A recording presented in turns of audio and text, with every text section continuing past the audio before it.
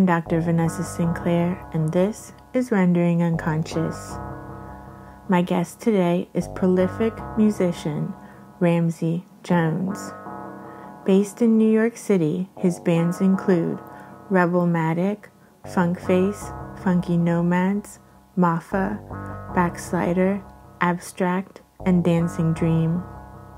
He comes from a musically talented family and records, performs, and tours with them, including the RZA, GZA, and Wutang Clan. Most recently, he performed Liquid Swords as a live band with GZA at the Blue Note, New York City. If you're in Florida, his band Dancing Dream will be performing at Busch Gardens February 8th to the 13th. You can follow him at Instagram at SatelliteJones65.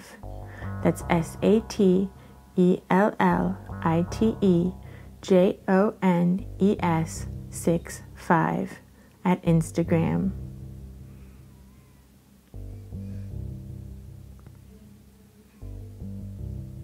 Rendering Unconscious is also a book. Rendering Unconscious, Psychoanalytic Perspectives, Politics, and Poetry, available from Trapart Books, 2019. You can visit our publisher's website, trapart.net. That's TRAPART.net. You can also follow me at Instagram and Twitter at rawsin_. That's RAWSIN_ at Instagram and Twitter. You can support the podcast at our Patreon, patreon.com/Vanessa23Carl. Your support is greatly appreciated. Thank you so much for supporting Rendering Unconscious podcast and all of my other creative endeavors. Ramsey, it's so nice to see you. I haven't seen you forever. Yes, it's a pleasure seeing you in this long time, Vanessa. After the COVID and the pandemic and the shutdowns, you know, we're here. We're still here.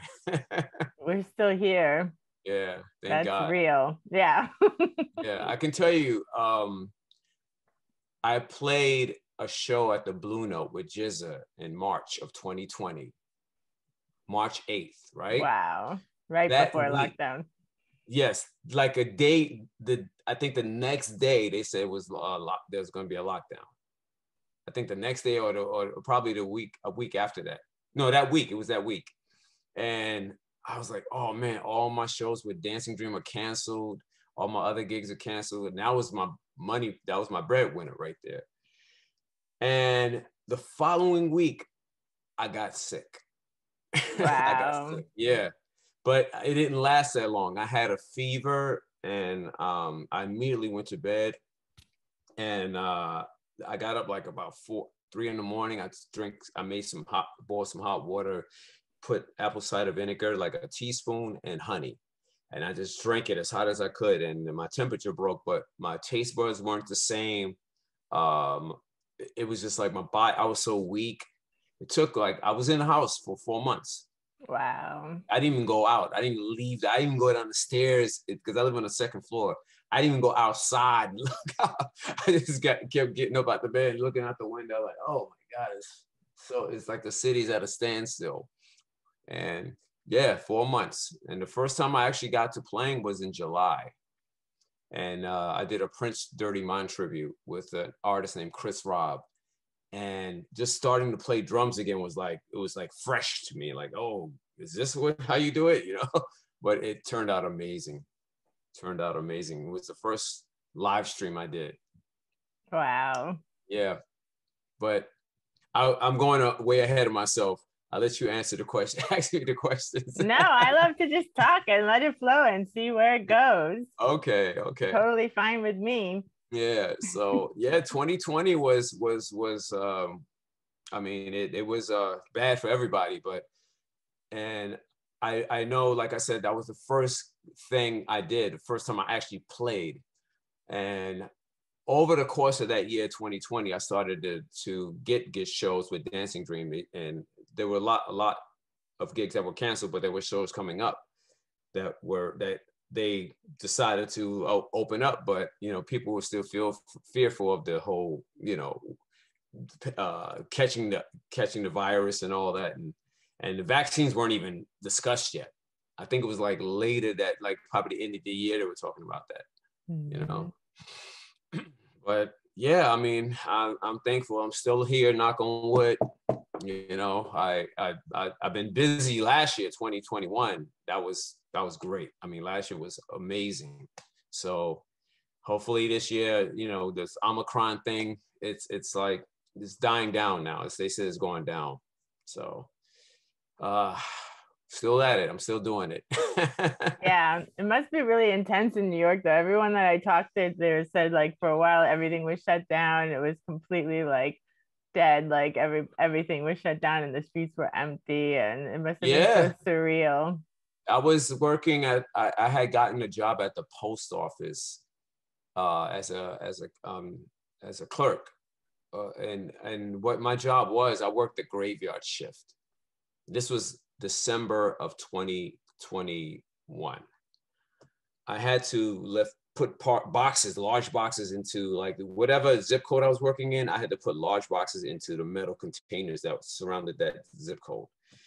And it was great working that, but it was like my sleep patterns was all thawing out of kilter. And one night I was in the back. We took 3 breaks, which was great because you're working a graveyard shift and you take like 2 1-hour breaks. So I was sitting on the mail basket. They got those mail baskets, the white mail baskets that's kind of like a plastic. So I'm sitting on it, and then my coworkers are sitting in different areas, and we're all asleep.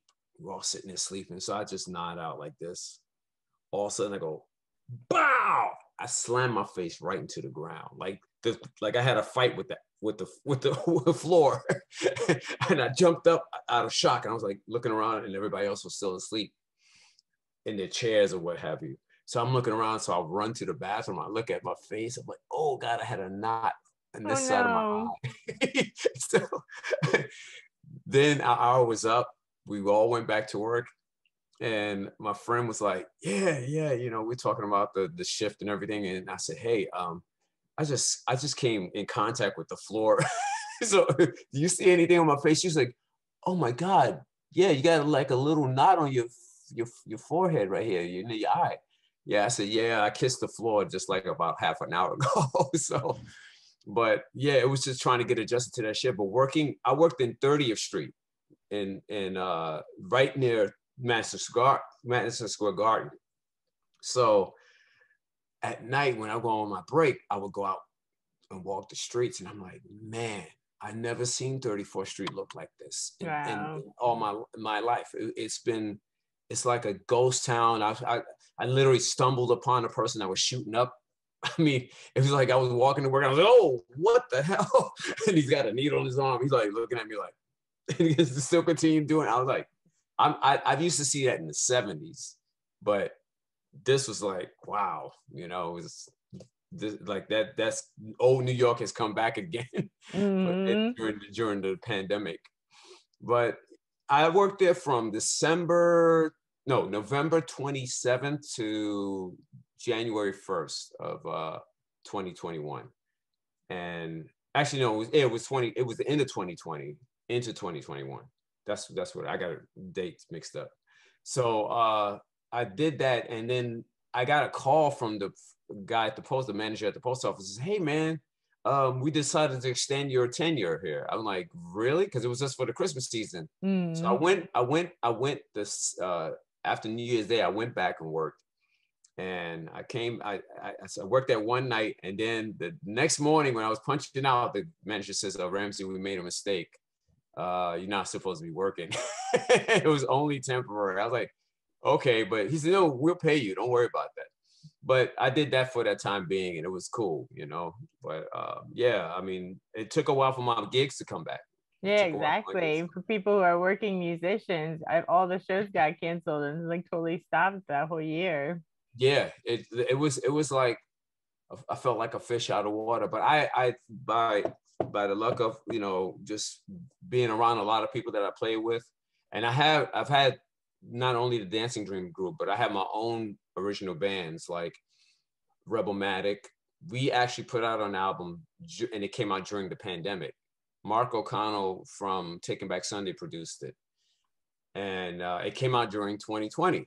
So it was a bad time because we were going to tour on that album, and we ended up performing in the streets in the summer during the pandemic. Wow. So like we were the Pied Pipers saving the neighborhood, because people were just so bored, cooped up in their house. They would come out. We would post on Instagram, "Hey, we're playing here in Brooklyn." We just DM us for the location, and it started to build up, like the people coming to those shows, and the word got around, and they were like, the photographers would come and take pictures and document the whole scene. And we ended up getting a link up with this woman who was checking out our shows. She worked for Doc Martin, and she said, "Hey, I want to put you guys in this documentary," which you can go on Doc Martin's website and look it up. It's DIY punk in New York. We're like 100% in that documentary, short documentary. I'll link So to it too. yeah. So it's great. We got free shoes out of the deal, so it was cool. So, and also documenting our scene and the punk scene all over New York and all over the country actually. So it's worth checking out. It's definitely worth checking out. How But cool. right now, Rebelmatic is working on a new album, and I'm also in the group Ma'afa, which is headed by Flora Lucchini. She's from Brazil, and the whole family is a musical family, but that's a Afro progressive hardcore band. And the third band I'm involved with is Backslider, which is Carolyn Honeychaw Coleman and Anu guitar. And we're a three-piece, so that's more like a post-punk kind of new wave, not new wave, but post-punk sound that we do. So that's, and with psychedelia in it, and shoegaze.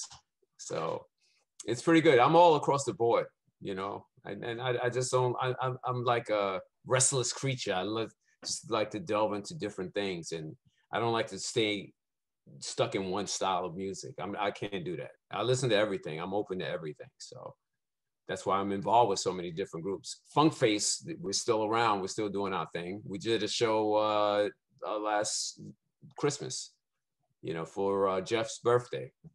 And that went well. 24/7 Spies was on the bill. Backslider was on the bill. And Funk Face, of course. So I played 2 sets in that that gig. So it was Backslider and Funk Face. Wow. Yeah, that was And like you said next you're going to Tampa. Yep, next month I'm going to Tampa. I'm going to be playing at Busch Gardens for 5 days straight, 25 shows. So I can do I the don't know how 25 you do shows. that. I'm an energizer bunny, I say this: you love what you do. It's not work. That's what I say. If you love what you do, it's not work. So I'm 56 years old. People, they can't believe I'm this old and I look this young. They think I'm in my 30s or 40s. But I say it's all about being compassionate about what you do. Because when you work at a job for all your life, and it ages you because you're not happy doing it. You just do it just to make a living, but it just ages you. And I don't want to work at something that I like is going to age me and I got to retire and be old and sit in my house and like, what did I accomplish? You know what I mean? So exactly. It takes right, your energy, whereas if you're doing something you love, it like gives you energy. exactly. And also I forgot to mention, I also play with my cousin Jizza from the Wutang Clan, and we've been doing live shows with doing Liquid Swords and Wutang for the past 12 years now. So we just performed last week at the Blue Note. We did 2 shows per night, Tuesday and Wednesday. And this is my 6th time playing there, especially with Jizza. So we've been welcomed back with open arms, and people love the live band with the hip hop, playing hip hop. So it's been a beautiful experience. And I love the Blue Note. I love the staff there. I love the crew, and all the people that have come to our shows have shown us love and like are blown away by hearing like a full band playing hip hop. So that's what we do. I mean, we're not obviously not the first. I mean, the Roots, you know, those are my boys, you know. So I just got to say, it's been a great run of shows I've been doing for the past 25 years with all the different bands I've just mentioned, different artists I worked with over the time. I worked with Vernon Reid from Living Color. I did an album with them that didn't get released. I'm on the Batman Forever soundtrack. My cousin, I could tell you this story. So my cousin RZA, he, when Wutang started, he started to get scoring offers for movies, and he reached out to me and said, hey, you know, I got this song that I want to put on the Batman Forever soundtrack. And I was like, cool. So he said, I want you to play on it. So I got to his house in Staten Island, and he hands me a bass. He says, hey, cuz I bought this off a crackhead for $5. I was like, God damn, what a deal. So I tuned it up. I said, what do you want me to play? He said, just play the theme for Batman. I said, oh, it's just 3 simple notes descending up and down, dun, dun, dun, dun, dun, dun, dun, dun, dun, dun, dun, dun, but slow down. So I played it over a drum track, and then I listened to it. And I was like, it sounds empty. It needs something else. So I went on the synthesizer at the last minute and was checking for some sounds, and I added this like ding, ding over the top of that bass line. And luckily he was recording, because I just added it at the last minute. And then he listened back to it again. And he was like, okay, it's finished. We finished that track in a good hour. Wow. Yeah. Because I'm a spontaneous guy. I like to, like, if something strikes me, I just do it. You know, if it's in my head, I'll commit it to the track or whatever I'm working on. And now in the album, when it appeared on the album, the Batman Forever soundtrack went multi-platinum because of Seal's Kiss from a Rose. Mm. And RZA received the record award with my name on it, on the plaque. He lost it. He loses the award. I said, dude, I come to your house and you have record awards, platinum, multi-platinum record awards all around your house, and you lose my record award. It's like, life is unfair, you know? But I'm not all about like awards and everything. It's all about the legacy I leave behind. That's important. So I don't care for like, if I win a Grammy, yeah, that'd be great. Win a Grammy, that gives me more, you know, options, not options, but more opportunity. But that doesn't do anything for me as an artist. You know, I feel that leaving a legacy behind it has more weight than just having an award, you know. So I'm a humble guy. So I make sure that the things I do is to help others, to influence others. That's my reason to be here on this planet. You know, and inspire people. That's why I asked you to be on the podcast, because that's what I try to do, is showcase people who are inspiring, to help inspire other people to like do what is right for them, you know, and not necessarily what society tells you to be doing. You know, really think for yourself and just go with your passions and your creativity and your talents. Right, indeed. Because these days people are so fixated on how many likes they get on Facebook or Instagram, and that's what they thrive off of. But that's just empty. You know, it's like having empty calories. You know, it doesn't really help anything. It doesn't really do anything for you, you know, in the long run. So, you know, I'm proud that I have a legacy. I left a legacy behind with all the different music projects I've been involved with. You know, and it's funny. I get how would you say it? I get kind of shy or intimidated when people say, well, you're a legend, you're a living legend. I'm like, no, I'm me. I'm just me. You know, I don't, legend is this, it just states something else, like a person. Like I would say Michael Jackson is a legend, Prince is a legend, James Brown is a legend, the Stones, you know, all the people that I look up to, they're legends to me. You know, I'm 56 years old. I'm not a legend. So you know, and I'm grateful that, you know, I have people willing to say that to me, but I know I can't accept that I'm a legend. I'm just a regular human being, just Yeah, trying to but get, legends you are know, people too. And that's the yeah, thing. Then there's another generation coming up that then looks up to you, just like you looked up to the previous generation, you right. know?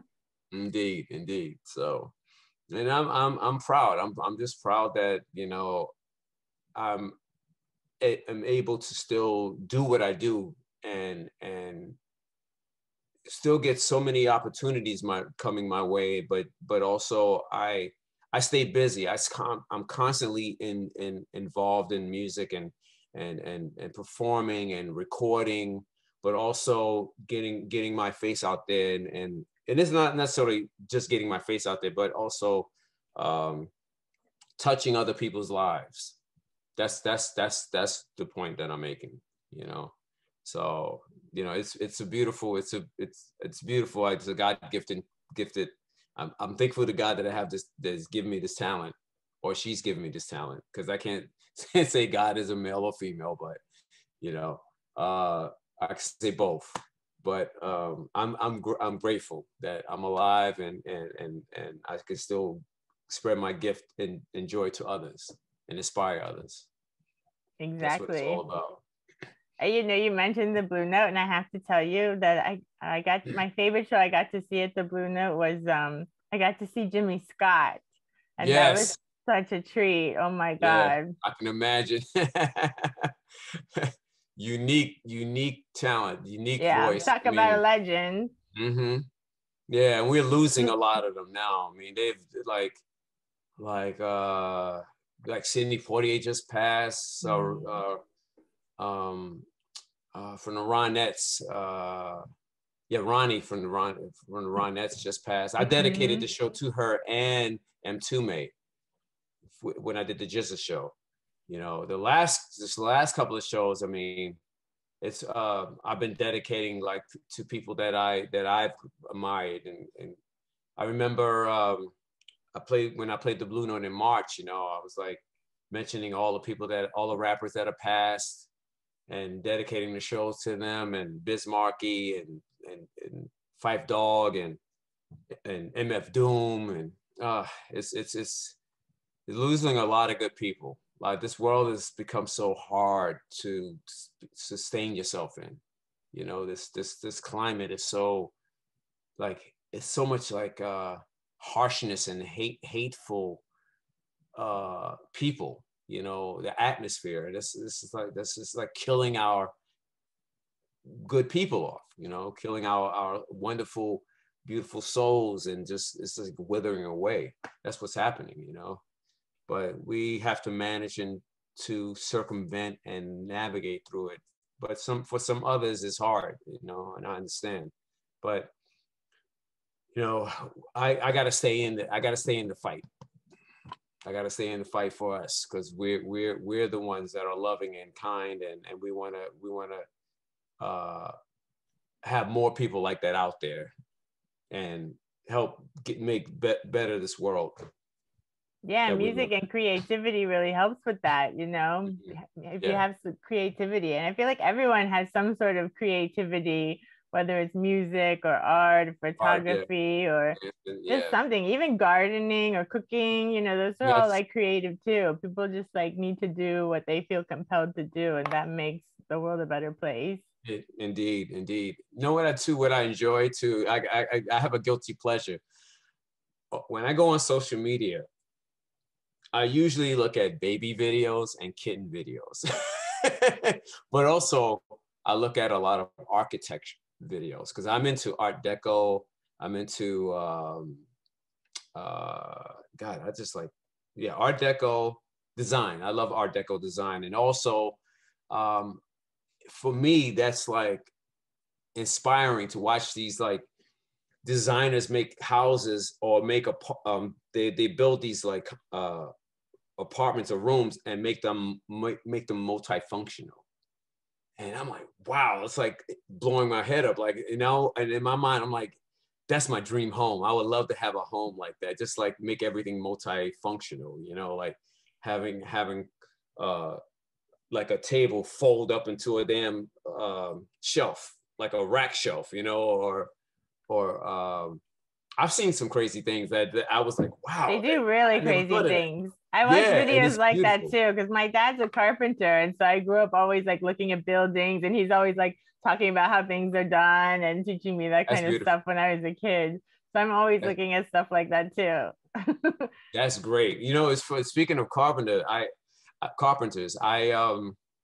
tell you the story. I was doing a session in L.A., downtown Hollywood, at the Universal. It was I think it was Paramount Studios, but not the film studios. There was an actual studio called Paramount Studios, and I knew the studio because by reading the liner notes. When I was a kid, I used to read liner notes on the album covers. I always wanted to know where was it recorded, because if it was a classic record, I'm like, oh, okay, oh, they recorded it at this studio. So I knew Johnny Guitar Watson, Ain't That a B, was recorded there, and Ain't a Real Mother For You was recorded there.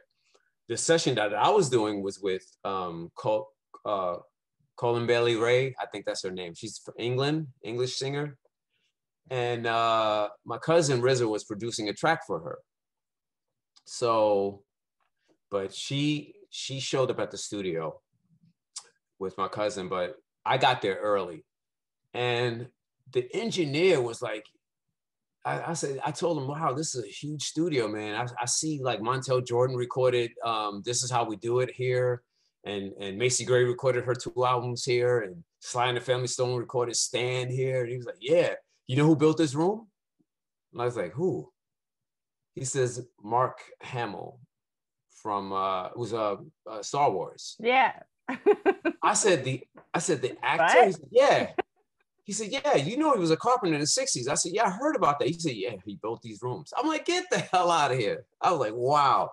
And then he says, the room where your drums are, because the room, this actual studio was huge. I mean, like humongous. He said, right in the corner where your drums are, Jimi Hendrix performed there. I was like, are you kidding me? Like, dude, he said in 1970, they had a party in this room, this studio. And they had like a psychedelic light artist up at the top in the back, in the corner of the studio. And Jimmy and his group, I think Mitch Mitchell, or it was Mitch Mitchell and probably Billy Cox and a few other people jamming right there, right where your drums are. I'm like, wow. I said, when I walked in, I could feel the energy. I could feel the vibe in here. So I'm in the right place. So it was always fascinating to find out the history of places. I'm always about that. I'm Yeah, I always love about that that, too. you know?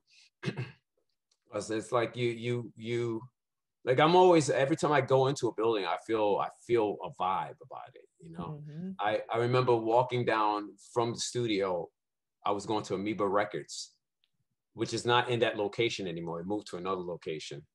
But I found the Roosevelt Hotel. Then I think it was a Hotel Knickerbocker. I think it was a Hotel Knickerbocker. That's what it is.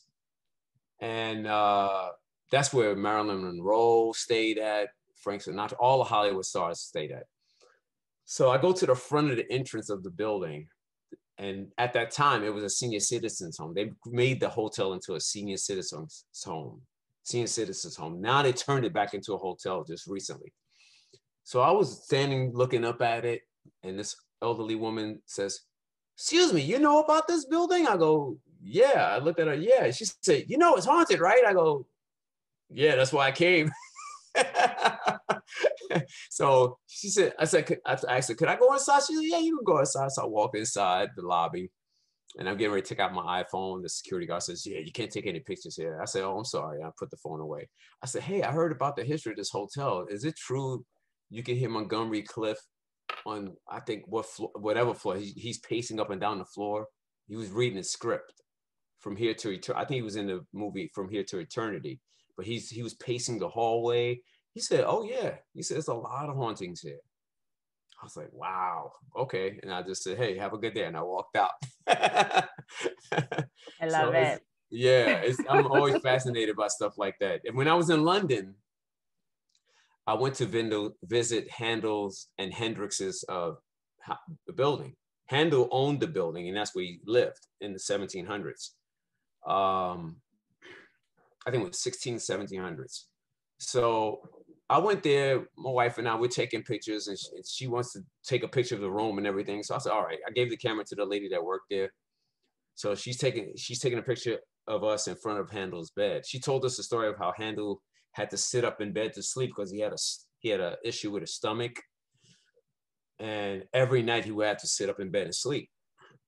So she took the picture of us in front of his bed, and I proceeded to take some other pictures of Handel's place. So we go to the other side of the building and go upstairs, and that's where Hendrix's pad is. Oh. When I walked up there, I was like, oh my God. I looked around, I was like, wow. And I felt it. I just felt it immediately. Everything was replicas. The only thing original was the mirror. They said when Hendrix had died, his girlfriend, Monica Danneman, told the proprietor to throw out all the items, but not the mirror, because it would be bad luck to throw out the mirror. So that's the only original thing in Hendrix's place. And they made the whole living room area a museum. So when you go into the bedroom, everything is exactly a replica, everything except the mirror. So we leave the place, and I'm still buzzing about being in Hendrix's spot. And I go down to the main floor and buy some souvenirs. We get outside. I wanted to go to Carnaby Street. So my wife is like, can I look at the pictures of what you took? I was like, okay. I give her the camera. And she's looking, she's scrolling through, and she says, what happened with this picture? And I look, the picture of us in front of Handel's bed, it's a shadow and a light streak. It's it's this whole thing is blocked. You don't even see our waist. All you see is our shoulders up. And I looked at her, I said, what do you think that is? She says, a ghost? I said, obviously it says ghost. We took a picture with us. So I said, what can you say that? And then when I checked the other pictures, it was all clear. That was only that one picture that was blocked. That blocked our whole view. And all you could see was our shoulder up. That's like our neck and up. And I looked at it, I was like, whoa. And I looked at her and I said, what do you think it is? She said, it's a ghost? I said, yes, that's a ghost. So years later, I looked on my computer to look at the other pictures that I took in Handel's place, and I failed to notice it on the camera, but I saw 2 orbs in all the pictures. Ooh. Yep. And the lady told us that Handel used to train 2 students, vocal lessons, give them vocal lessons. These operettas, 2 women that he trained and taught or teached. And I said, hey, it could be them too.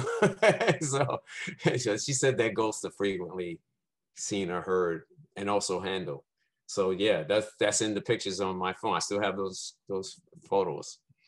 But I always have vibrations about places. Yeah, me too. I mean, I've had many instances of feeling things or hearing things, in certain places that I've been in.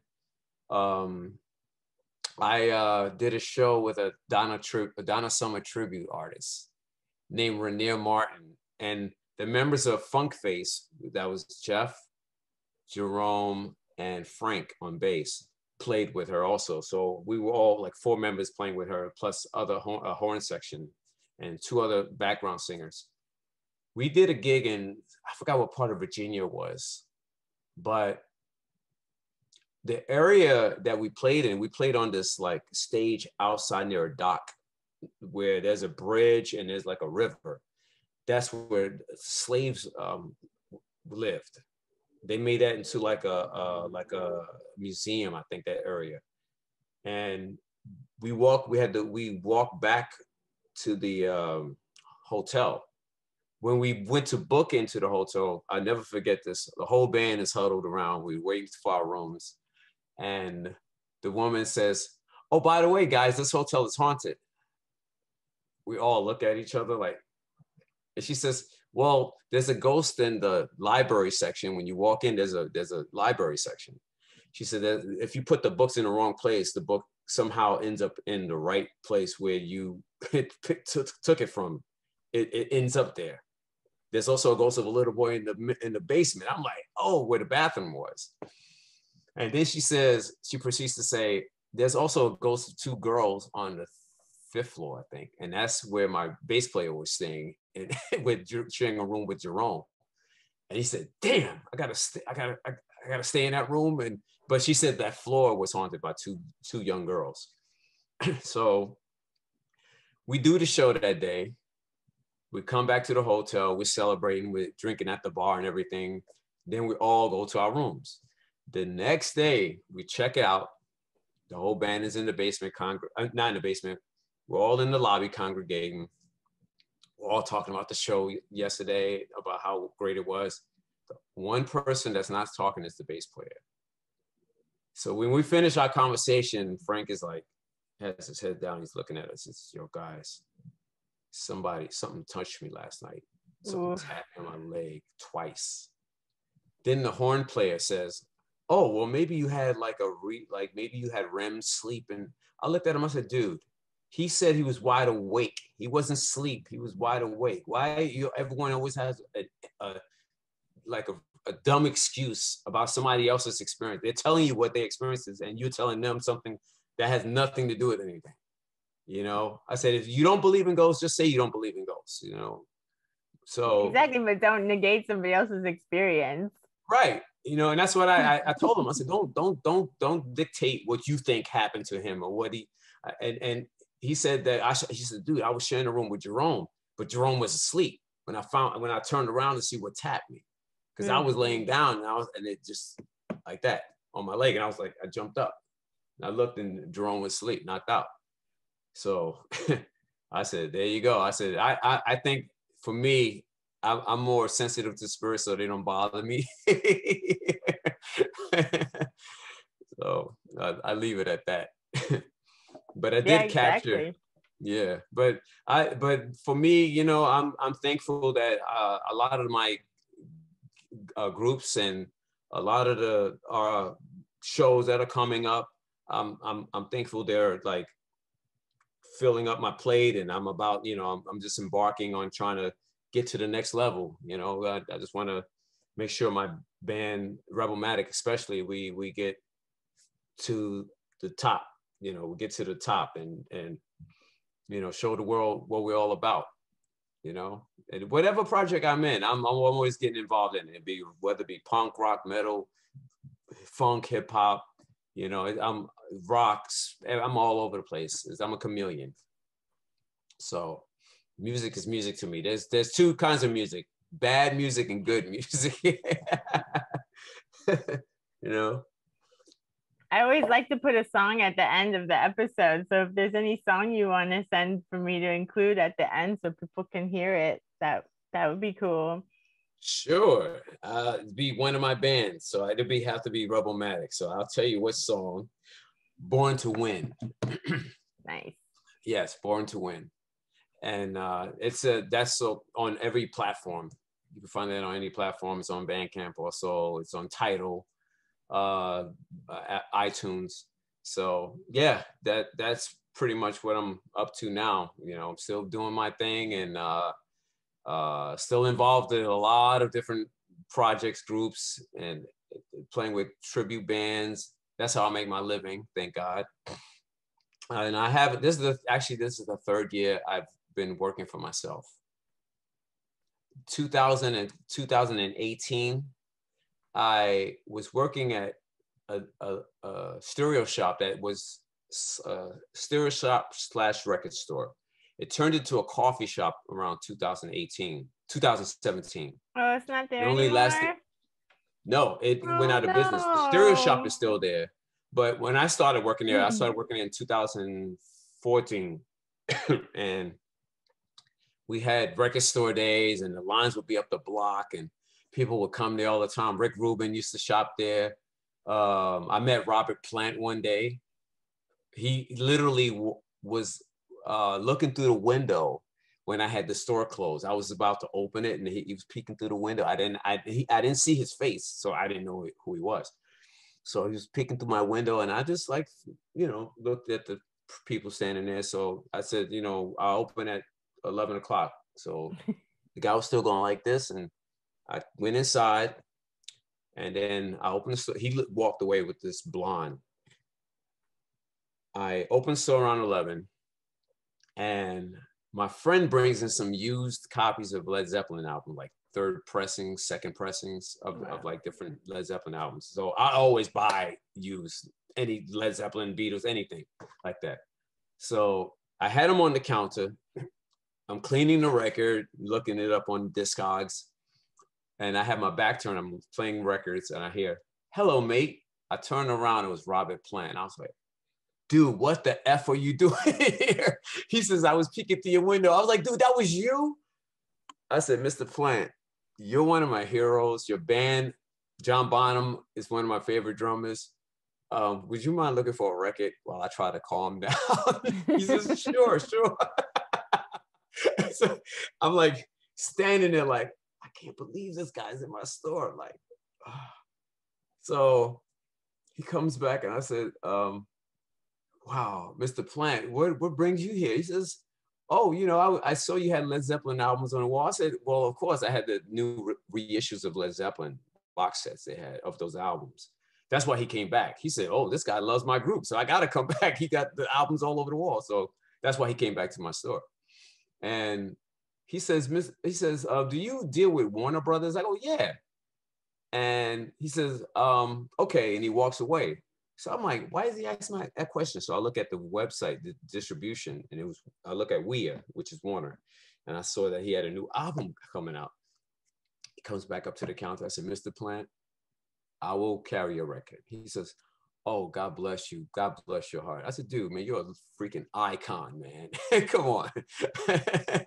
And I said, "Man, I love you, man. I love your whole band, Robert Plant, John Paul Jones, Jimmy Page, and John Bonham." I said, "Dude, I love your whole band, man. I mean, I listened, I bought your records in the 70s, and into the outdoor I bought when it came out. So I gotta say, man." He said, "Dude, how old are you?" I said, "I'm 56, man." He said, "Wow, okay, okay." He says, "So thank you so much." I said, if you're in the area with Jimmy Page, man, that's wishful thinking, or any of your band, man, or John Paul Jones, man, feel free to come in." And he said, "He had a plant," and they took off running out the store after him because they wanted to meet him. It was great. It was a great experience. So, and Jack Cassidy I met too, from Jefferson Airplane. He was like, I didn't recognize him because he's short, but just like when he said Jack Cassidy, and I really looked at his face, I was like, "Whoa, dude." I said, "People don't even realize you played on Voodoo Child with Jimi Hendrix on his Electric Ladyland album." I said, he said, "Yeah, I know. That's on the slow version. He's on bass. That's not Noel Redding. Noel Redding was on the fast version." So yeah, I'm all about music history. I'm like a thesaurus of music. Knowing Absolutely. who played on what. And yeah, it's like I hear a song, "Oh, this is so and so," and it's, "Oh, go ask Ramsey. Ramsey knows everything," like Mikey eats everything. No, I know Hmm. that was just so much fun to just hang out at the record store and chat with you forever. I love Yes, to do that. yes, yes. Yeah, it was. I miss those days. I worked at Tower. I worked at Tower Records, and from 1990 on my birthday, November 2nd, I worked there November 2nd, 1990, up until 2006, December 25th. No, December 24th, 2006. This and no, it was 20. Yeah, it was the 24th. The 25th, James Brown died the next day. That's why I remember it so vividly. So And yeah, I yeah, remember Tower was coming in fun. and getting David Bowie's last record on Friday, and then like Yeah, the Monday Black or Star. Sunday or something, he died. And I was like, what do I do? And I just Right. went back to the record store and hung out there with you all day. And people just kept coming in and being Yeah, like, David Bowie died. And then everyone was just talking about it. It was like the best way to process a death ever. yeah, yeah, it was. He lived right up the block. Yeah. He lived right, yeah, he lived right up on Lafayette. He lived on what's the uh there's a Scotch and Soda. There's that store Scotch and Soda on the corner of what's it, not Prince. I forgot what street it is. But It might be on Prince, Lafayette, or somewhere right around there. yeah, it was a building. There's a white building near the there's a tattoo parlor right there. Big like high-end tattoo parlor. That building, that's where he lived. That white building, right across the street from it's Houston, East Houston, and on Houston Street. The next block over, that building, he lived right in the middle. Where the Wanamaker, there was it had the models on the top of the building with a little boy with that top hat right on the top of the building. He lived in the middle of the block. They said, yeah, David Bowie lives over here, because he used to go to the bookstore right around the corner. That I would go in there, and then they had pictures of him in there. I'm like, oh, David Bowie shopped here too. So yeah, I tell you, it's David Bowie's story. This actually happened when Funk Face played CBGBs. And I didn't notice this happening because I was playing, but Luke Mon he's my lead singer from Funk Face. He said, dude, man, people were slam dancing, and I saw David Bowie in the audience at CBGB's with Iman, his wife. So I'm slam dancing, like then I stage dive and ended up stage diving on Iman by mistake. David Bowie said, get off my wife. He said, I'm sorry, Mr. Bowie, I didn't mean to. I didn't see it. I was playing. But he tell us that story every time, you know. And David Bowie kind of calmed down, you know. But yeah, he was at our show. Very Seeing cool. Funk Face in live, all full live action. Just like our shows were crazy. Our shows were off the chain. Funk Face had a huge following in the 90s. And I wasn't in the band yet. The original drummer, I forgot his name. See, you get older, you start forgetting names and whatnot. But he was the original drummer for Funk Face. I'm trying to remember his name. It'll come to me. But I remember seeing them at this spot called Mars in Manhattan.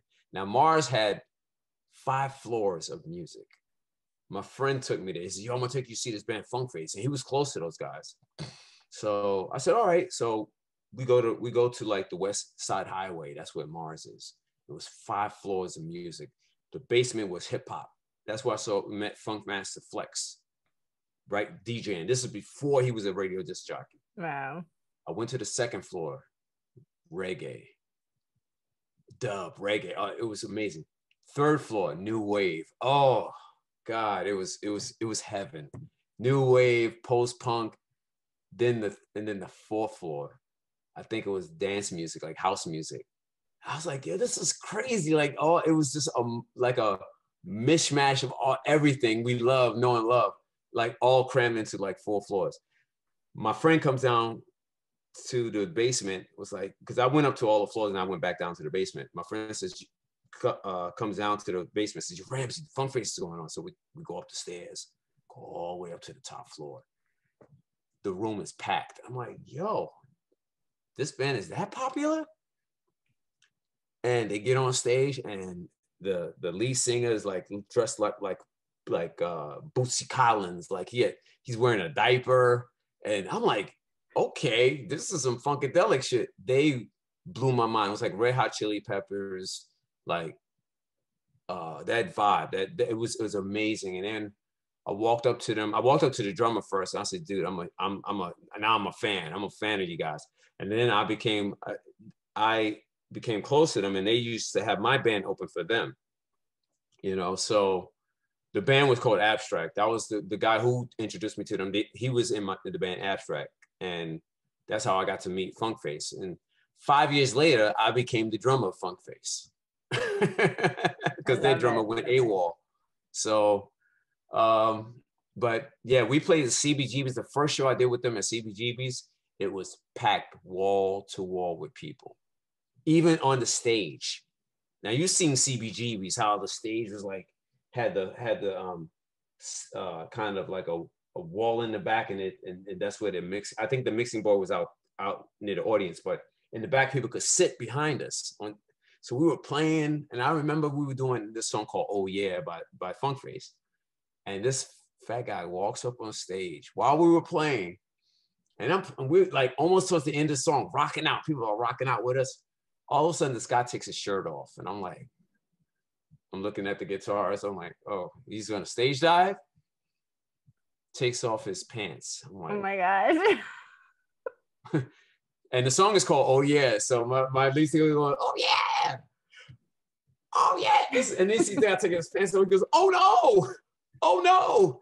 Takes his drawers off at the very end of the song. Everybody went, "Oh my god!" It was like this, like covered in eyes. The guy is butt naked on stage. And he's just playing with himself. I was like, oh my God. I have the recording. I still have that recording of our show from 1995 CBs. I still have the cassette in the closet. And there's pictures of it documented on our website. There's literally, you see the guy on stage, go on funkfacenyc.com, look at our photos. You see a guy standing in front of the stage going like this, covering his face. And no one wants to see a 300-pound guy butt naked standing there looking at you like this. They were like this, oh no. But yeah, moments like that occurred often in a Funk Face show. But those are great times, you know. I have great memories of like things like that occurring. But we've been around. The band has been around for like 35, almost 30, 35 years, 30 something odd years. And yeah, we did the show at Pianos in Manhattan. And it sounded just like how we sounded like back then.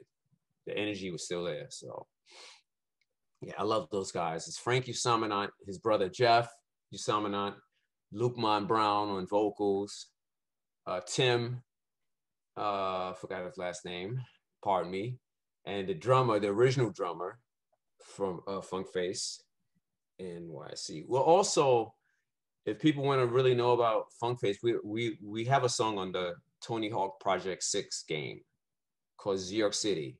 There's a video on YouTube of us, Z York City. Check it out. Go check it out. It was done in a cold ass skate rink or skate bowl. It was literally like -10. It was like -10, and I wore like the skimpiest thing on the video shoot.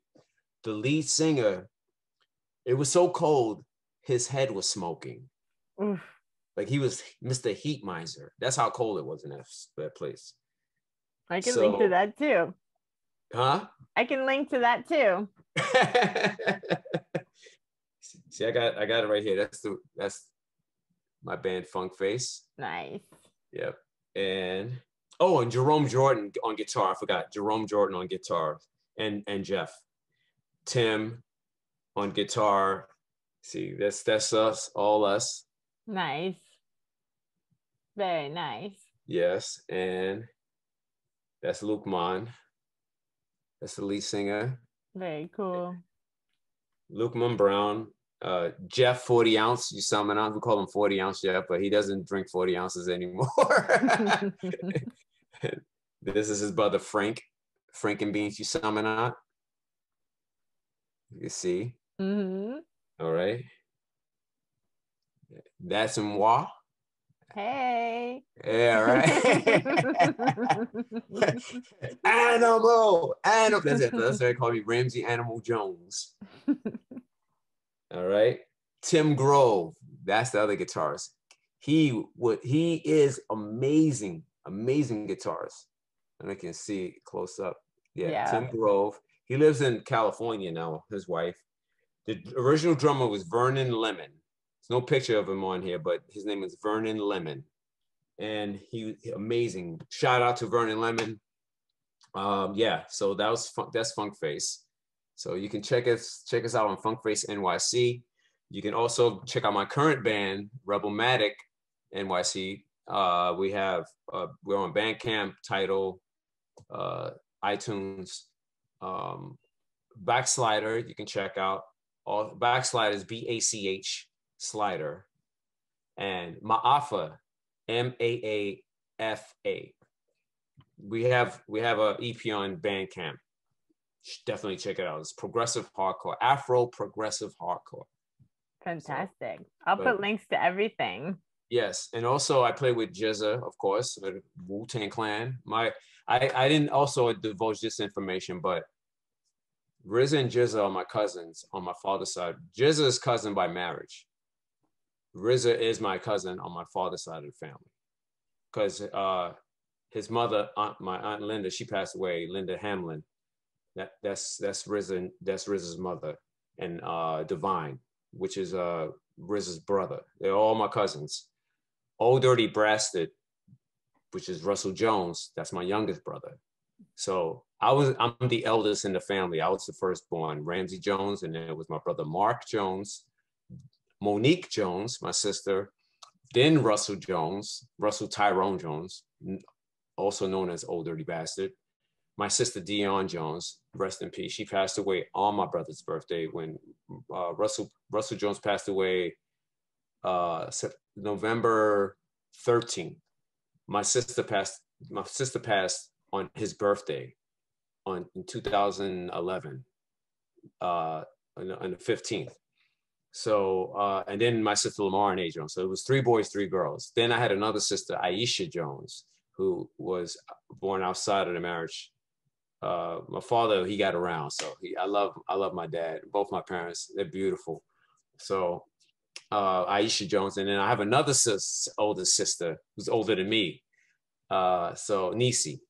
So there you are. That's my family right there. Talented family. Yes. Yep. So yeah, we're all still around. My father, he's living in Florida with my mom. So I'm lucky that I had this opportunity to play in Florida a lot so that I can see my father, because I don't know how long he's gonna be around. So I gotta face that reality. So, that's where I'm from originally. I'm from Miami. Miami, wow.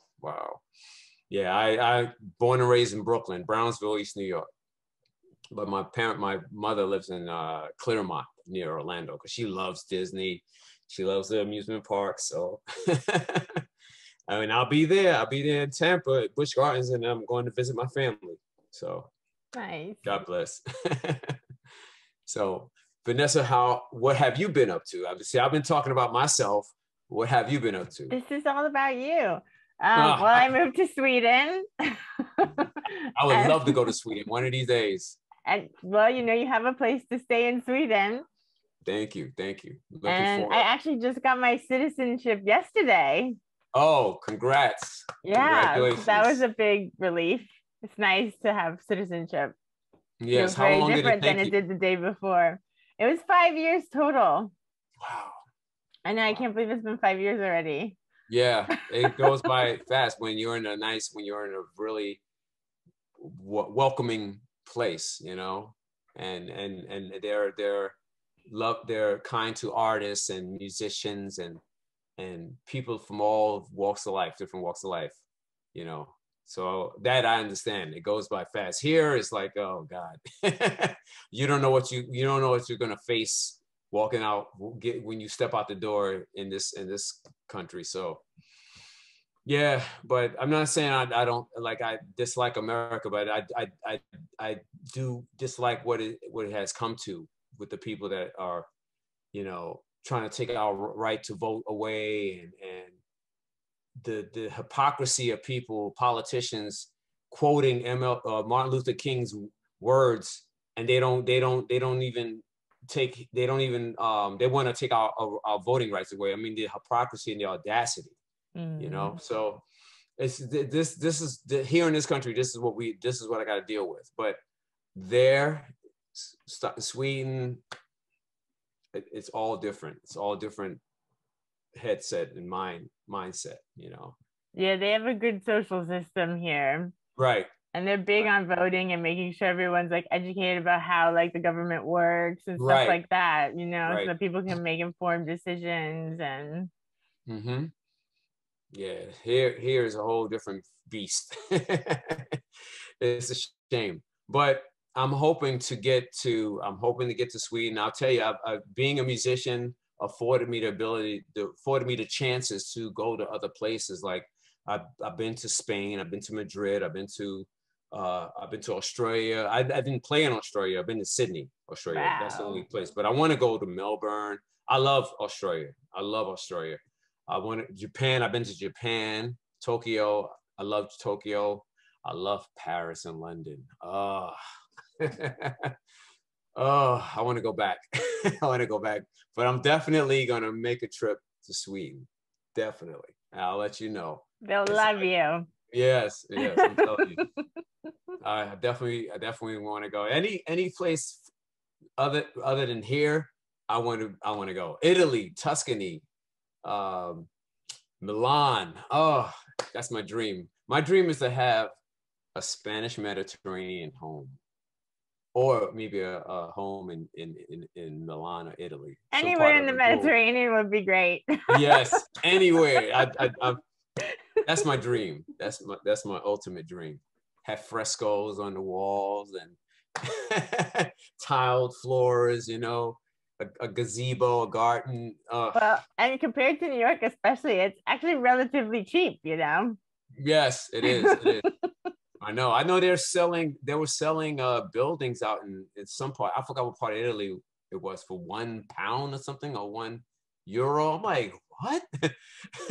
But they have this Instagram site called Cheap Nordic Houses, and all my friends are like, are these houses for real? Because they're like pretty great houses for like $50,000, $80,000, $100,000, you know? And they're like, what is wrong with them? I'm like, nothing. It's just, you know, not as expensive here. Right. You can actually get a house for $100,000 and be like happy. Yeah, very happy. Unlike here, you pay a room. They'll charge you a room for like just one small room for $2 G's. You know, it's like, what? Are you kidding me? Like, it's really hard in New York. Yeah, and this is hard for artists to even survive here. That's why, like I said, we're resilient to be able to overcome the virus and all the rent hikes. I mean, still like today, like my landlord may sell this house that I'm in. You know, so I don't know what the future is going to be, but I know I'm not going to go out and try to find work to sustain it. I'm going to continue doing what I'm doing, being an artist, and you know, I make a living from it, but also I'm going to save money too. I'm not going to be dumb about it. I have to save money and look into the future and look into having some financial security. That's what I'm focusing on. So, but it's hard to have financial security when everything around you is going up and up and up, and you can't have any stability, you know, to find a grounding. You know, it's hard, but I know I can overcome it. I know I can overcome it, and I'm not worried about it. Not worried about it too much. So it's all good. It's all wonderful. Vanessa, I want to thank you for having me on your podcast. Well, you're welcome anytime. Yes. I basically started it when I left New York and I was moving here, and it took a little longer than I had planned for to get my like residency permit. So I couldn't move here right away, but I had already like given up my apartment in New York. So I was kind of just like floating around, like visiting my parents in Florida and then coming here and then going back to Florida and stuff. And then I just kind of like needed something to do because I was so used to working all the time. And then I was just kind of floating around. So I'm like, why don't I start a podcast and start interviewing interesting people I know? And it's been like 4 years of it. And yeah, it's been fun. People like it. A lot of people listen to it and like write me. And I'm like, I don't know. I'm like, are people really listening to me? But they are apparently. But that's beautiful. I mean, because, you know, it's with this pandemic, it made us have to reassess things and work with the new, kind of like, you know, people were out of work, so they were like, oh man, what can I do, you know? And then they have the live streams, so we had to like kind of navigate ourselves into like reinventing Exactly. our Finding new ways of ways. getting across to the public, or, you know, trying to still work and then function in this society, you know. But yeah, I Exactly. mean, it's beautiful. It's beautiful. I'm grateful, and I'm thankful and blessed. That's to have friends like you still around, and you're following your muse and doing what you love, and that's what it's all about, you know. Yep, we're doing it and we're still here. Yes, we're still here. We're still here. And even in the following years, my intention is to become more, I would say, I want to get out all over the world. I want to be all international, like everywhere. I just want to just have my legacy speak for itself, and the music that I do, you know, just, I'm going to be, you'll see me. It's going to be on I another level. know. You know, I want to collaborate with cats like Anderson .Paak and Pharrell Williams. Yeah, Pharrell actually looks like my brother Mark. They look alike. Let me see if I can find a picture. You tell me, because I look at the picture of my brother. I'm like, damn, he looks just like Pharrell looks just like him. But let me see if I can find it. Won't take that long. It's here. Take your time. Yeah, go way back. This is the last thing I'm doing tonight. After this, I'm going to bed. You're going to bed? Yeah, I go to bed so early now, and I just read and read and read until I eventually fall asleep. Hey, that's better than watching TV. Watching, you know, just watching, binge watching like shows or whatnot. Well, I must say, I just binge watched all the episodes of the show Fargo. Yes, which is actually really good, and it's so interesting how they like have all these different storylines, and then they show you like how they all fit together based on certain characters or certain places. And I just finished the last one today with Chris Rock, and that was such a good season. Chris Rock is a really good actor. Yeah, I know. I played it. I played in North Dakota last December with Dancing Dream, of all places.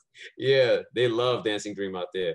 Okay, I found it. That's exactly. They would love Dancing Dream here. This is the home of ABBA. I'm hoping, yeah, because that's where they came from. So they have an ABBA museum in Stockholm. I know. I think one of my like holograms of them. Yeah, it's really weird. One of my bandmates went there and told me that about the museum, and I was like, wow. I mean, they're icons. They're icons. Okay, here it is. Let me see. Oh yeah, totally. Right? Yeah, I see it. But look at this one. My brother's so sharp. He's wearing a hat now. So very sorry for the glare. Well, you all have amazing style too. That's my younger brother. Talk about your fashion. Yes, I didn't get into that. So back in the 70s when I was growing up, you know, I can tell you this, like around how my fashion thing started, where I get my inspiration from. Around 1970, this is like around September of 1970. We were still living in Brownsville, Brooklyn. Brownsville is like a rough area. I mean, that's the era of the gangs, like during like the late 60s and 70s, early 70s. I remember I was 4 years old. My father worked for the Transit Authority. He was a track worker. So they worked the third rails, and I mean, dangerous job. He came into the room, and I was playing with my brothers and sisters. He said, son, come watch the news with me. So I came in the living room and watched the news with him. It turned out to be Jimi Hendrix's death. He just passed. And I was immediately taken by the way Jimmy looked. I saw all the images of Jimmy, and he had all the groupies, but he had his afro and the clothes he wore. And I was like, wow, this guy looks interesting. but I didn't hear the music yet. I think the next day, my father bought RU Experience. He brought that album home with the Beatles' first album, Meet the Beatles. We had a GE record player in the room, so my brothers and sisters would use it. My father bought us the Sesame Street album because Sesame Street debuted in 1969. And we saw it. I saw the first episode of Sesame Street. We all watched it. And it was like, we knew this was something new and innovative. We were like, whoa, this is Big Bird walking around. Hey, Oscar, you know, and Oscar was like, back then was even more grouchy than, what do you want, Big Bird? What the F are you bothering me for? You know? But it was new. It was like a new, like nobody have seen anything like it. Because you had your Captain Kangaroos and your Sherry Lewis with the goat. She had the goat and everything. But Sesame Street was on some other, Jim Henson was such a genius. My father bought the record for us, the Sesame Street record. Mind you, that's how popular Sesame Street was. It debuted in 69. Here it is, 1970, and they got a record out. So he buys RU Experience with Jimmy and the Beatles' first album. So I look at the album RU Experience, I'm like, wow, and I see the Beatles with the black cover, the famous black cover, Robert Freeman shot with them, like just staring at the camera face, like straight ahead. And I was like, okay. So I put on the Beatles first. I'm listening to the Beatles. I want to hold your hand, you know, excuse my voice. I'm like, that was bad. But I heard that and I was like, wow, the British sound got my ears immediately. I was like, this sounds great. Then I put on RU Experience. I put on Jimi Hendrix Purple Haze. I listened to that and I was like, whoa. And I hear all these weird sounds in it. And I'm like, then I turned to the back cover and I was like, mind-blowing. Jimmy, Noel Redding, and Mitch Mitchell, and their afros all together. I'm like, I want to be that guy. I said, I want to be Hendrix. And then I started banging on things and pretending I was Jimmy by grabbing the broom. And my brother, Russell, he would like see me, say, I want to play. And I was all right. And I give him a coat hanger and he pretend to play drums. And then my sisters wanted to join in. So we were like a musical band in our imagination in the house. That's what bided our time. That's what kept us out of trouble. Because we, we're living in the projects. So fast forward to 70, 78, 79. I was listening to disco at the time, growing up on the Philadelphia International, Teddy Pendergrass, the OJs, James Brown. But I also was listening to The Clash. The Clash that came out in 74, 75, and the Sex Pistols. And I was into the new wave stuff. New wave came in the 80s, like early 80s, like 82, 83. So my ear perked up when I started hearing like Devo and Blondie and the Police, Bauhaus, Dead Kennedys. I was like, what? I was like, what kind of music is this? And there was only one station playing it, was WLIR. And that station changed my whole life. But they also had other shows. They had other psychedelic shows. They played like psychedelic music on the shows. So at the time, I was like still finding my way, like dressing up, and I was wearing like the stuff of the time, like Shams the Baron or Jordache jeans and stuff like that. And then around the 80s, I started wearing like a tie around my neck, like how Hendrix was rocking it. Would rock the tie around his neck, the scarves and all that. And people didn't know what to make of me. They were like, in my neighborhood, we moved to Linden Plaza, which is East New York. It's on the borderline of East New York and Howard Beach or Queens. People would look at me like, is he gay or is he this or that? And I'm like, dude, like no one could accept me as I was. So I would go to the Village, East New York. And I said, people don't judge you here. So I would go there. This was like early 82, 83. And hip hop came in. Hip hop was already like vibrant during the late 70s into the 80s, 90s. So I was buying those big jeans. All the hip hoppers would wear the big oversized clothes. So I was buying the jeans or pants oversized. And I was like, this is not me. This is not my style. But I could fit it in any style. So I said, you know what? I'm going back to the 60s. So I started dressing up again like that. And then I got into the mod stuff, the suits. And right away, the light bulb went off. And I was like, okay, this is me. Going back to how I originally was.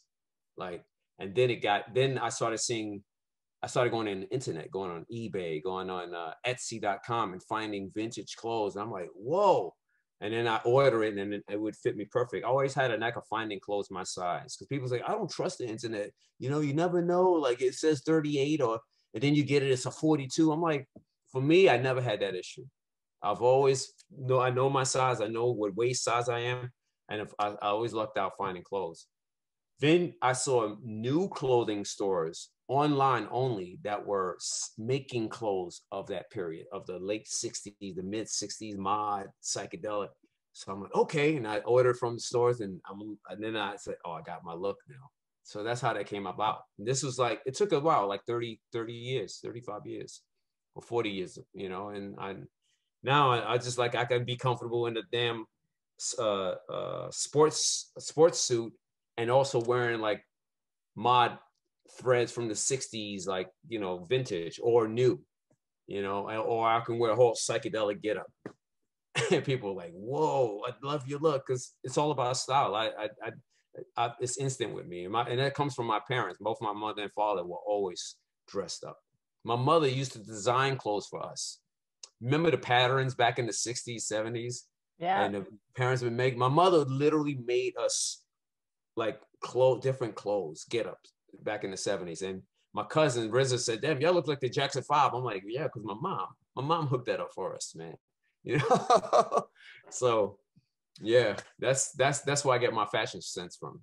My parents, and also references from the 60s, 70s, you know, 80s. So I'm the punk stuff, you know, with the chains and all that. You know, I can rock that. I can do anything. So I'm all about that. I'm a chameleon. So that's what it's all about. Amazing. That's what keeps me young. You always gotta keep your mind fresh. Listen to new things. I never put down music of now, because people always say, "Oh, music today sucks." It wasn't like back then. I'm like, but don't be an old fogey about it. You always listen. I'm always listening for new stuff constantly, every day. I go on Bandcamp. Bandcamp for me is the best place to find new music. Exactly. You don't find it on Spotify. Hell no. You won't find no. you only find good stuff on Bandcamp. I go on Pitchfork. I look up like new releases, but Bandcamp for me, 100%. You find the most amazing music by independent artists on that site. Exactly, because now with the digital age, you know, everybody can put their music up the way they want it. They don't have to go through these labels that change it and make it more like normalized or palatable to like a bigger audience. Yeah. Mm-hmm. So people can really do what they want and have their vision out there. Right. And that's why I always keep my mind abreast of new stuff and never put it down. Like I love trap music. Before, when it came out, I was like, yo, what is this? They're mumbling. But there were rappers that were actually enunciating words. But I'm like, okay, now this is something, you know, when they enunciate the words clearly, I'm like, okay, I can. And then when I heard Kendrick Lamar do a trap song or Freddie Gibbs, thanks you. My son just said Freddie Gibbs. It's Freddie Gibbs. He did a trap song and it was amazing. So I was like, you know what? That's what I'm talking about. They can show these mumblers like how to enunciate their words clearly and breath control. And I also love the verses that you know about the verses they have on Instagram. I've been watching that. They have it on YouTube. Ooh, what's that? I don't know that. Oh yeah, they had a verses with what's it? They had a verses with Big Daddy Kane against KRS-One, and it was at the Barclay Center here in Brooklyn. Mm-hmm. But they have different ones. They had one with Stephanie Mills against Chaka Khan, but it wasn't like they were against each other. It was just almost like they were singing their hits and to the audience, which was great. It's a great idea. I know his son, who's the guy? Oh, Swiss Beats. Swiss Beats actually is in charge of the verses. And Timberland. They're in charge of the verses thing. So you got a lot of acts that are doing the verses. They had the Locks was against who? The Dipset. The Locks ripped it. I mean, they took no prisoners. if you watch that performance, what's the Jadakiss, right? Jadakiss takes the other rapper that they're competing against, that because they're kind of like doing their songs. Jadakiss walked up to him and threw his head on the floor, and I was like, whoa, it's like battle mode. I love that. And the crowds are huge. I mean, it's like you see Fat Joe in the audience, you see all these various rappers and actors like Dave Chappelle will be in the audience checking it out. But those versus series are amazing, you know. And I'm glad that they have this form. They had a Redman and Method Man versus, which was amazing too. So it's here in America. So you gotta kind of like look on Instagram when they mention it, versus. It's BERZUZ. Yeah, it's amazing. You can look at previous episodes on YouTube, because they have their own channel. But that's beautiful, because it's like, you know, it's keeping music alive and vital. You know, the energy, especially with all the new artists coming in and putting out their stuff. So music has it's just exploded with new talent. You know, like Anderson .Paak. You know, and you got Bruno Mars. They're doing that Silk Sonic thing, which is beautiful. You know, bringing that old school sound back.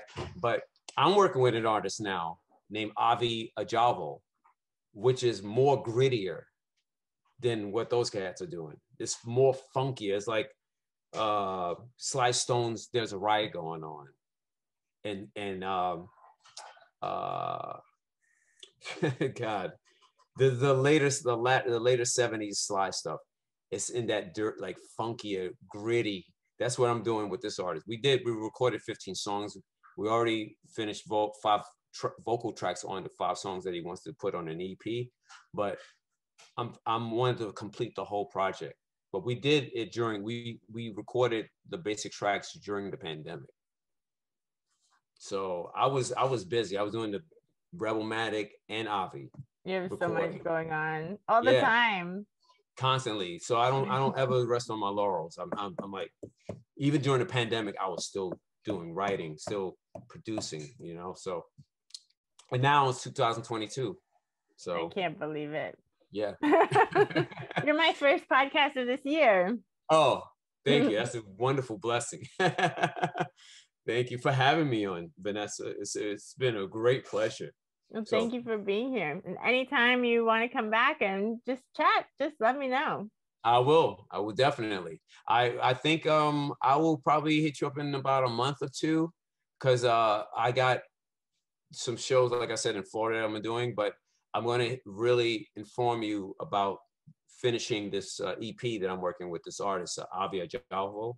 We're trying to get, I got like stellar cats playing on it. I got Kurt from The Roots on guitar on it. I got Chris Robb on keys. I got Doc Burns on bass. He's another cat I've been working with in the past on some demos, which is on Bandcamp under Doc Burns, DOCBURNZ, Doc Burns. Check out his stuff, because his stuff is like rock, funk, and I'm on drums on all of those songs, and I collaborated with him on some tracks. So like I said, I like to leave a legacy. All the artists that I mentioned, that's just the tip of the iceberg. It's a lot more. I know. You know, people say, how come you're in so many bands? I'm like, I'm a musician. I can't be relegated to one thing, one band. That's no growth in that. You know, you're a musician, you flourish. It's like a garden flourishing. You know, when one flower dies, another seed is there. It'll just grow right in its place. Exactly. My closest friends that are working musicians, I mean, they're on tour all the time. I have a friend named Emo Amos, and he does a lot of like prog rock kind of stuff, and he has like 5 different bands. He's always on tour with somebody. It's like, right. I don't think he's ever home. Yeah, that's I mean, good. Maybe now with the pandemic, but in general, he's just like always doing something. And that's what keeps us alive. That's what keeps us going, you know. And you know, despite the pandemic stopping all of our work 2 years ago, you know, we were still able to overcome and navigate through it all and still come out on top, you know, somehow. But yeah, I mean, I'm in it. I'm still doing it, and I'm thank God that I'm to be alive. You know, I almost lost my life 4 years ago. I found that I had blood clots in my right leg. My right leg was swollen, and I was out in pain constantly, and the pain progressively got worse. And this was like over 10 years. So around 2017, I went to a museum with a friend of mine. We went to the Met, and he took a picture of me, and I posted a picture, and I was like, damn, I don't look too good. And that day, the pain got so bad. He said, dude, you want to go to the hospital? I said, nah, my friend that was with me. He said, so you want to go to the hospital here? I said, no, I'm going to go home. I went home, and I had to call an ambulance from my bed. And I called the ambulance. I got an ambulance. My son came with me, went to the hospital, Jamaica Hospital. I lay there on a stretcher, and the doctor says, hey, so this is what you have. He gave me a printed out sheet of paper. It said phlebitis. It's Plebitis, I think, phlebitis. And the first thing I noticed in the description was blood clots. Then they released me.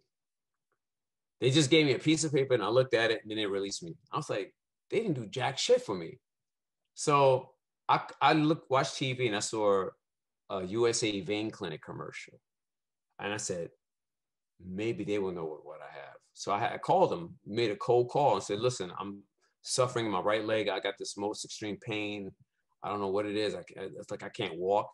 So I went in the next day, and they had to scan my leg. The lady had she had to put this thing against my leg to get a X-ray, and it was painful of the whole procedure of her just touching my leg. I was wincing like this, like, oh. And she said, all right. And then she said, listen, we got to wait for your insurance to clear such and such. So I went to work. I had to work with that leg. And I was playing shows.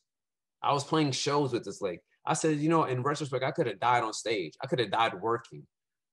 So when I went in finally to get the surgery done, the doctor puts his mask on. He says, all right, Mr. Jones, we want to proceed. So he scans it, and he takes his mask off. He says, Mr. Jones, you want to hear the good news or bad news?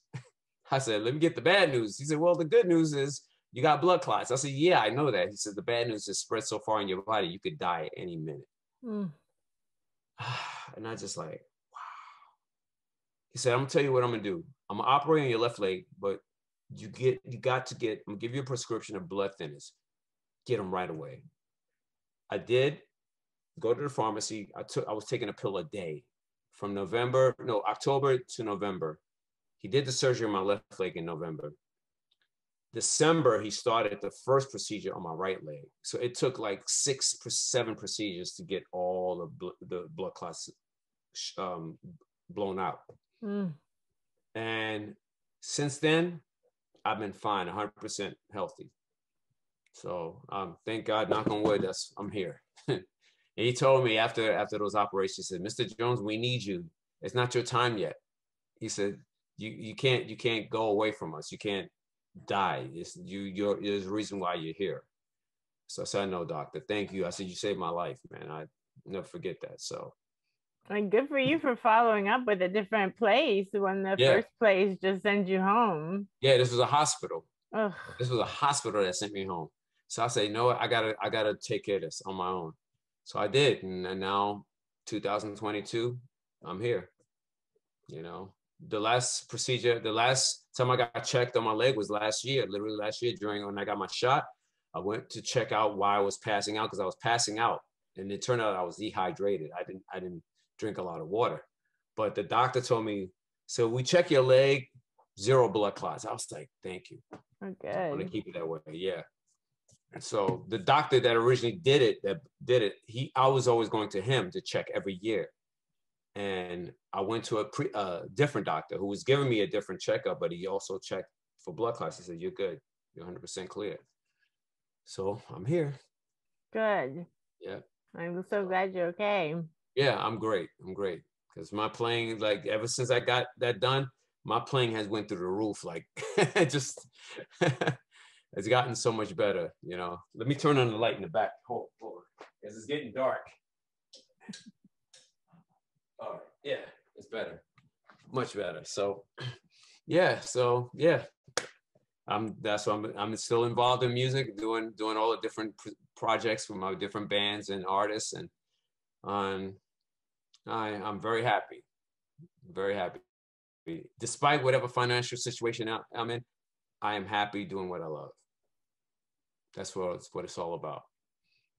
That's what matters. Yeah.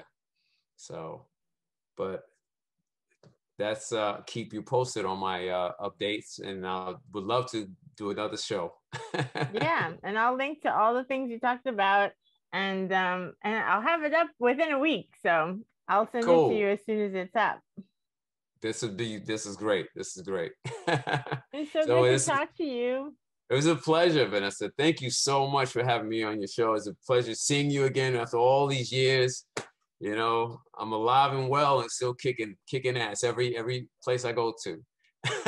I'll tell you this one last thing before we go. Yeah. So I did this show last week in the Blue Note with Jizza. And last Saturday, I was in Bridgeport, Connecticut with Dancing Dream.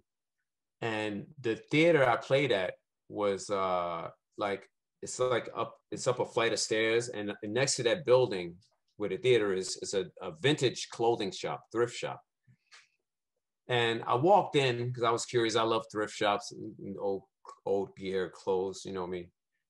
I walked in, I had a vibe immediately, and it was one woman that worked there that owns it. So I asked her, I said, "Excuse me, what did this building used to be?" She said, "I don't know, but it was listed in the Green Book." The Green Book was a book for Black travelers to let them know what place was safe to go to, what gas station they can go to, what hotel they could stay in, what lodgings they could, what restaurant they could eat in. She said, "This building is in the Green Book." I was like, "Oh my God, that's amazing." And I was curious to find out what it was, but she didn't know. So she told me this story. She said, "Yeah, I get a lot of things from different people, and you know, I sell them, fix it up. But I remember I said, "Do you ever get haunted items?" She said, "Oh yeah." She said, "I got a mirror from a customer, and one day I walked past the mirror and I saw a face in it. Freaked me out. And even before that, I felt like I was being watched from that mirror. But when I saw the face, that clinched it. I called the woman back. I said, "Hey, you better come get this mirror." And she came to the store and got it. I can't have, she said, I can't have haunted items in my store. I can't deal with it. She said, it's like if there's an attachment to it, I'm not going to have it in my store.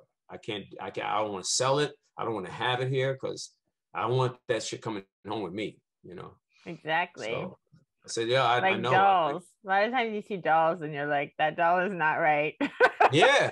I've seen those old vintage stores, those old weird dolls. Mm-hmm. Yeah, I know a guy who was on one of those paranormal shows, and he said, "Yeah, I bought this doll home from a vintage store, and the doll looked like a Dennis the Menace type doll, but it looked odd the way the face was."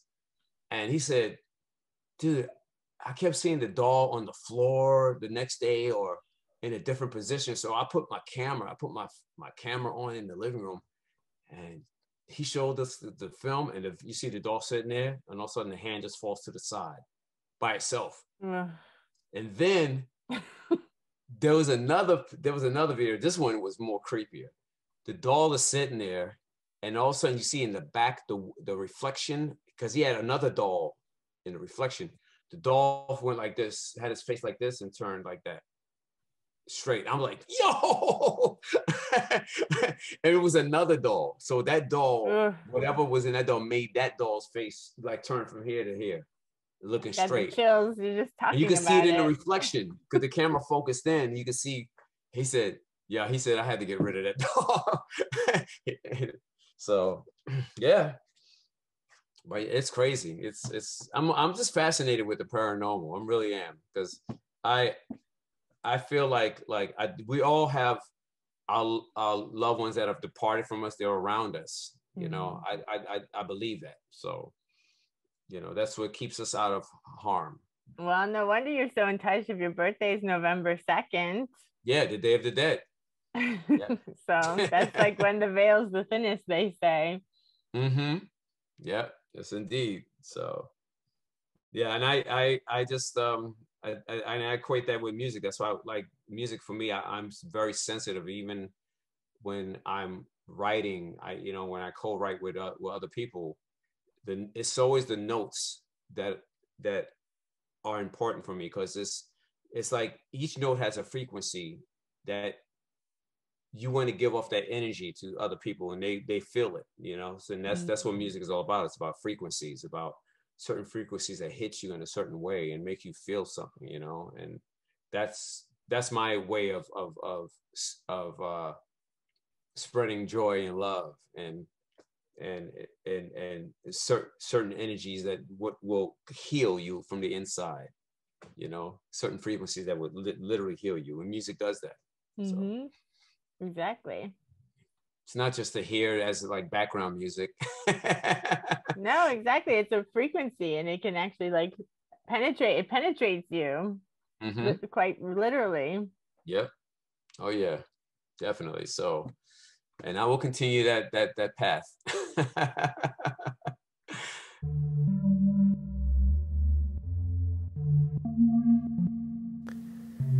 Thank you for listening to Rendering Unconscious.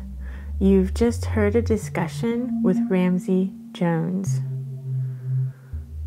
Links to his various bands' websites are all included in renderingunconscious.org. That's renderingunconscious.org. You can follow him at Instagram at SatelliteJones65. And if you're in Florida, his band Dancing Dream will be performing at Busch Gardens February 8th to the 13th.